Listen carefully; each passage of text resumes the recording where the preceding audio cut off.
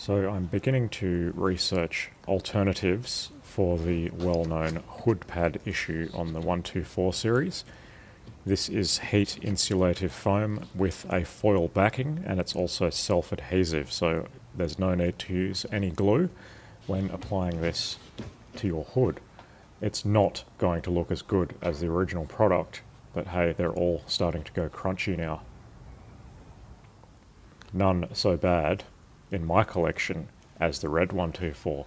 It's actually starting to fall to pieces, and it's crumbling and dropping bits of rubbish all over my engine, and we can't have that, so this needs to go. First thing I did was put down my horrible magenta coloured blanket just to protect the engine from getting covered in all of that rubbish when I start pulling that original hood pad off. It is going to be a messy job to remove this. Yeah, it's very, very crumbly.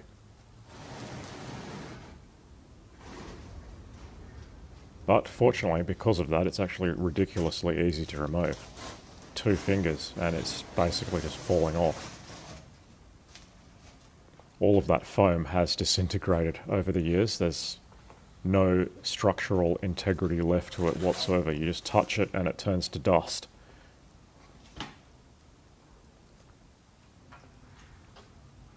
You can see it here. You just touch it and it crumbles with the weakest of effort. That's doing absolutely nothing anymore.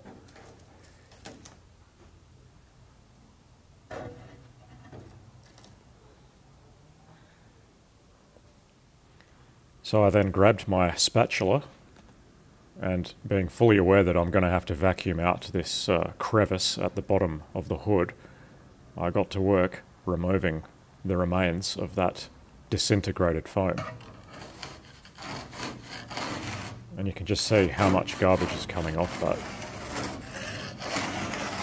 So yes, you definitely want to have something protecting the engine from getting covered in this junk.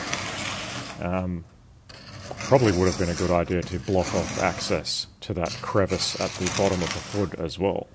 But I have a vacuum cleaner and a long straw, so that was not really a concern for me. There's something somewhat therapeutic about removing this stuff, but yeah, the fun doesn't last long because it's not a very large surface area.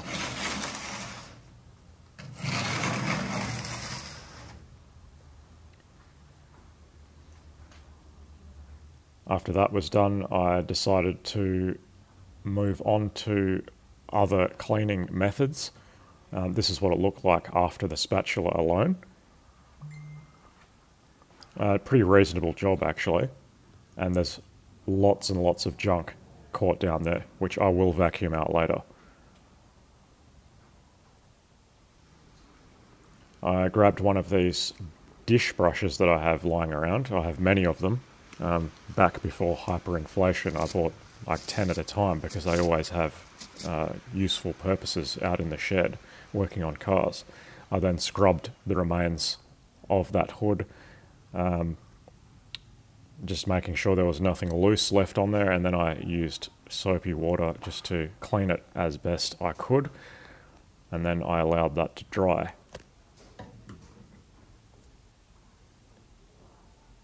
The self-adhesive foam needs a really clean surface, otherwise it's not going to stick properly. And since I still have this piece of fabric from the original hood covering, I decided to use that as a stencil. So I cleaned off all of the junk remaining on that, made a mess everywhere of course. But yeah, it's the perfect stencil now.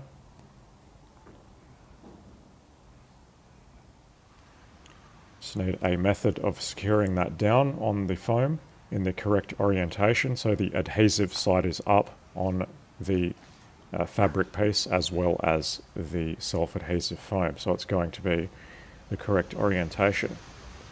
And with that correctly weighted down, I can then trace around the perimeter with a permanent marker. Of course I didn't realise, of course it's waxed paper, so it's not going to work very well with a permanent marker. But nonetheless, it did the job anyway. It's kind of hard to see, but hey, it still worked.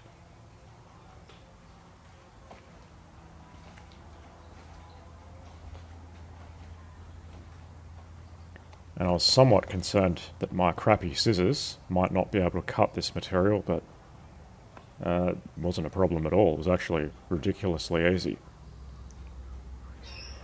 Now with the stencil out of the way, I can get started on cutting that up.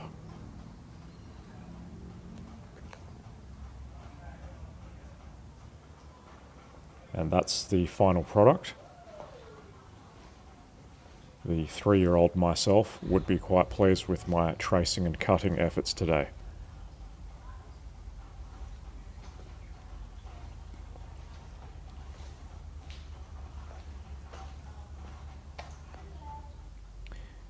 This is just a test fit to see how well I cut it out.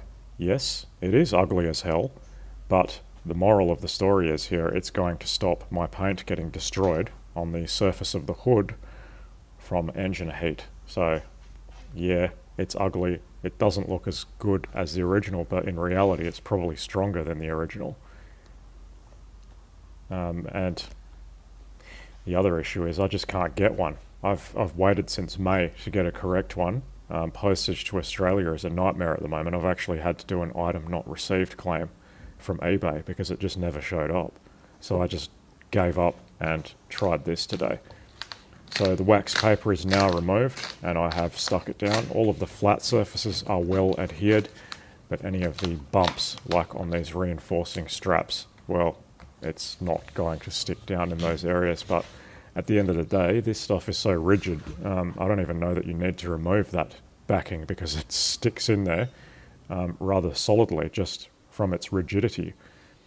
And yes, it's ugly, but at least I can close my hood and I don't even know it's there. But it's not going to destroy my paint now, and I can happily drive this around with peace of mind.